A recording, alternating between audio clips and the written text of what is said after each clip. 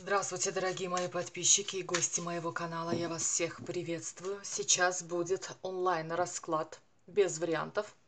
А тема будет такая: что сейчас на данный момент происходит в их отношениях, в отношениях вашего мужчины и вашей соперницы. Давайте посмотрим. Подумайте о своем мужчине, загадайте его. Чувствуйте его. Думайте о сопернице, если вы ее знаете, если вы ее видели, если вы знаете ее имя, думайте о ней. Если вы четко знаете, что у вашего мужчины есть женщина, девушка, женщина, неважно, жена, не жена, неважно, что она есть ваша соперница, тогда смотрите этот онлайн-расклад до конца. Если вы не уверены, что у него кто-то есть, лучше не смотрите. Итак, кто ваш мужчина? Кем он является сейчас на данный момент? Кто ваша соперница? Кем она сейчас является на данный момент?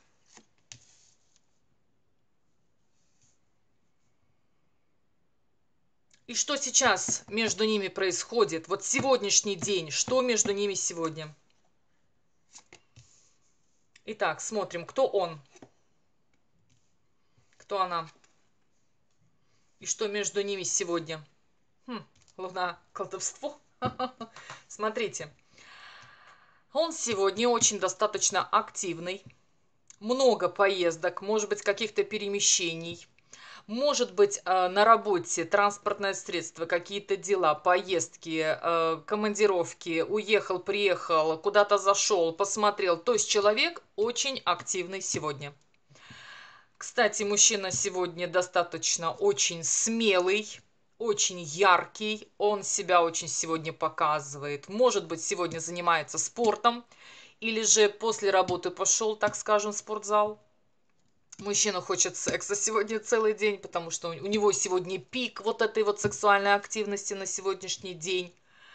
И мужчина, какие-то желания, у него постоянно сегодня желания, это хочу. Он уже сегодня планирует, что он будет делать, я не знаю, в ближайшие полгода и год.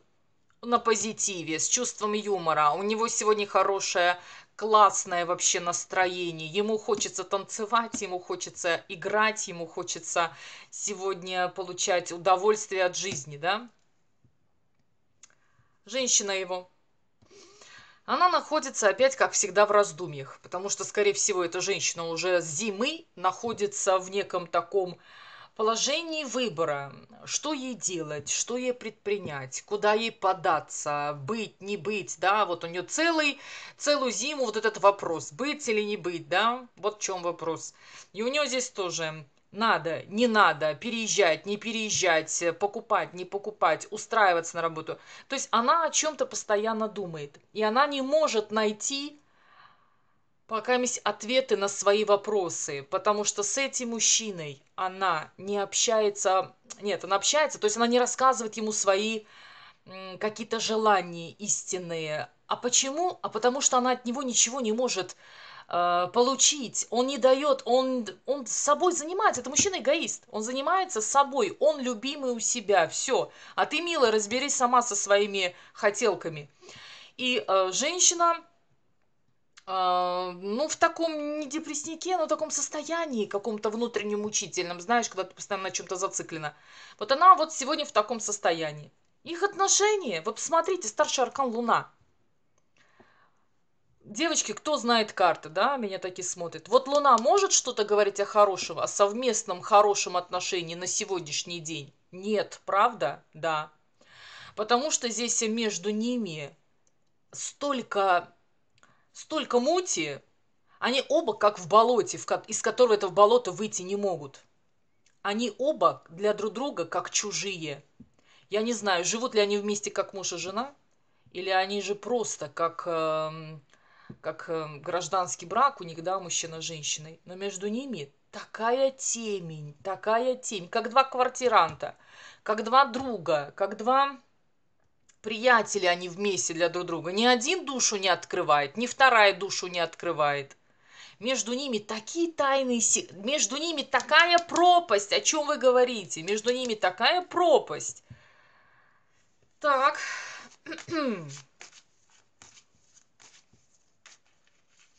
Это может быть картой магии, но я не думаю, что она именно сегодня делала какую-то магию на него.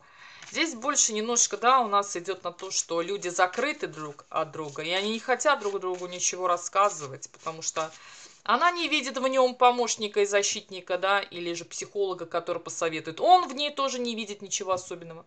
Смотрим дальше. Что его не устраивает в ней? Что ее не устраивает в нем? Так. Так, вот смотрите. Что его не устраивает? Его не устраивает, что женщина очень достаточно терпеливая. Вот она такая монотонная, она такая, знаете, вот тянет резину, тянет, когда можно взять, быстро пойти и сделать. Она будет целый день это все делать, кропотливо, кропотливо. Его это так выбешивает, с его такой мощной мужской сексуальной энергией. Он хочет здесь и сейчас. Она, ну подожди, я ж должна еще помыться, побриться. То есть, да, понимаете, здесь женщина долго, она начинает готовить. Это, наверное, уходит на это время, я не знаю, сколько там, 3, 4, 5 часов, когда можно сфарганить любое блюдо, любой суп, любое второе блюдо и еще испечь пирог, я не знаю, там час максимум, понимаете? А у нее это так долго все это, потому что я не знаю, почему она такая. Но вот его это выбешивает, потому что по энергетике егошней, да, вот такую, какую он энергетику имеет. Эта женщина достаточно медлительная, его это бесит, она долго собирается, она долго что-то делает. Но это у любого мужика выколбашивает, когда он хочет здесь и сейчас, быстро и сразу, все. А ей вот давай вот попозже, к ночи, милый, к ночи, да? Что ей не нравится в нем? А он везде ставит свое «я», собственную персону ставит на первое место, на пьедестал, да, сажает себя с большой короной и говорит: «Я здесь крутой». Как я сказал, так и будет. А ты вообще молчи, там вообще занимайся, там еще у тебя там еще ничего ты не приготовила. Я здесь все буду решать, да? Ей не нравится, что он даже не хочет. Не хочет ничего слышать, ничего понимать, потому что он решил, так значит и будет. Да. Смотрим дальше.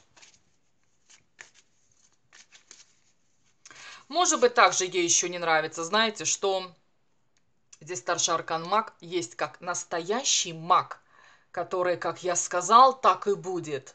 Это истинная картина, истинные слова настоящего мага. А у мага есть обратная лицевая или задняя сторона монеты, да, где маг может быть просто виртуозником, фокусником, а не настоящим. Вот здесь, возможно, у этого мужчины есть и обратная сторона медали, где он выпячивает свое вот это вот «я», а ничего делать не хочет. В реальности ничего делать не хочет. И она на него смотрит, как на этого фокусника, который врет, а не который делает чудеса в жизни настоящей. Понимаете? Такая картина тоже может быть. Давайте смотрим дальше.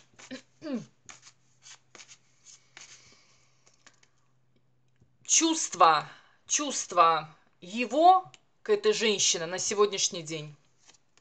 Ее чувства к этому мужчине на сегодняшний день. Так. Эта женщина хочет стабильности, она ревнива, она собственница, и она хочет оставить все так, как есть. Здесь нету большой любви. Ей важна стабильность. Это, знаете, когда люди уже вместе живут какое-то определенное время. Они не вчера познакомились, но они уже вместе давно. И вот эта страсть уже переросла в что-то стабильное, степенное, постоянное, как периметр дома, где мы вместе, и уже он никуда не денется. Ну и уже как бы чувства подостыли, уже все устаканилось. Вот у нее такие чувства. А теперь у него какие чувства? Эта женщина может полностью управлять им, потому что она его под себя подстроила за то время, сколько они вместе. Эта женщина нашла к нему ключик. Да, оседлать вот такого вот тигра, это нелегко. Это нужно быть одухотворенной, мудрой, целомудренной, я не знаю, настоящей истинной женщиной. Вот у нее это получилось. Просто Как бы эта женщина палку не перегибала и не делала из этого настоящего тигра котенка. Вот здесь была бы ошибка. Потому что мужчина действительно имеет не характер котенка, а характер тигра. А может быть, дикого тигра. Такого, я не знаю, какого-нибудь африканского тигра, неуправляемого. Но характер тигра он имеет. И она это прекрасно понимает. Дальше. Какие у него планы дальше по поводу его женщины, с которой он живет? Какие у нее планы по поводу мужчины, с которым она живет? Вы знаете, эта женщина или хочет уйти от него. Иногда ее такие, да, мысли посещают, но это же планы ее. Планы уйти от него. Также, я бы еще сказала, она хочет сама поменяться. Сама изнутри поменяться, внешне поменяться. Что-то изменить в своей жизни, чтобы уже не было так, как раньше. Потому что есть очень много каких-то таких минусов, от которых бы она хотела избавиться. Понимаете, ей очень много чего не нравится, и она не может на него повлиять, она может только сама измениться.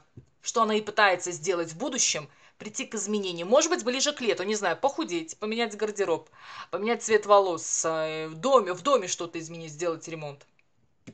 Его планы по отношению к своей женщине, ну, больше уделять ей внимание, она же хочет этого, она же всегда требует это внимания к себе. Вот у него такие планы. Может быть, может быть.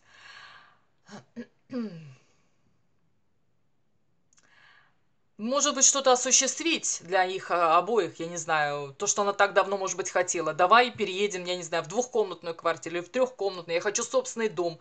Да, может быть, он хочет сделать ей какой-то сюрприз, преподнести ей какой-то подарок. Но его планы, да, показывать свою любовь, свои чувства, свои эмоции.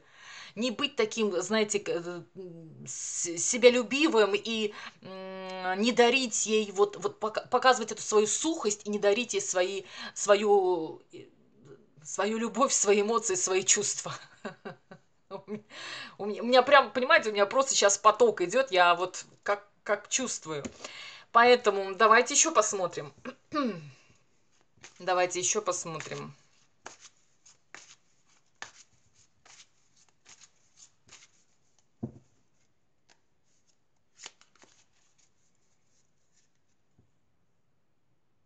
Расстанутся ли они?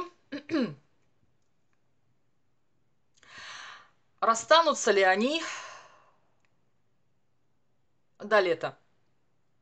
На ближайшие полгода. Вот до этого лета, июнь, июль, август. Расстанутся ли они полностью? Давайте посмотрим.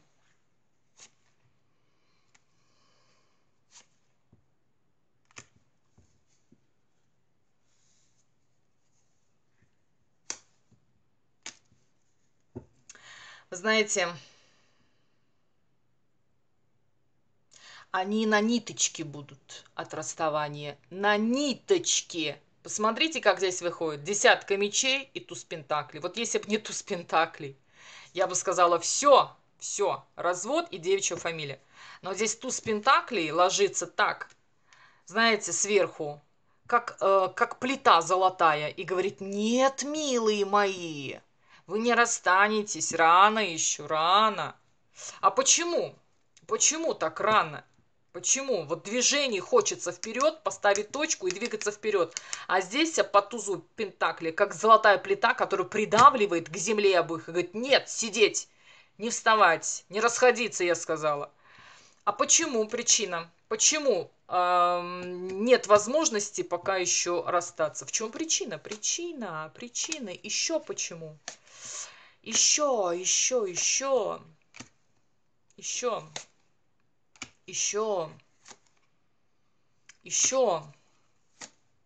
Отлично. Причина здесь в том, что, возможно, у них есть дети. Дети держат, раз. Вторая причина. Возможно, у них серьезные отношения. Это брак. Официальный брак. Это два. В-третьих, они оба в этих отношениях растут и учатся. Один из них является учителем, я не знаю кто, может быть она. Он учеником. Они друг друга дополняют. Это три, да? Четвертое.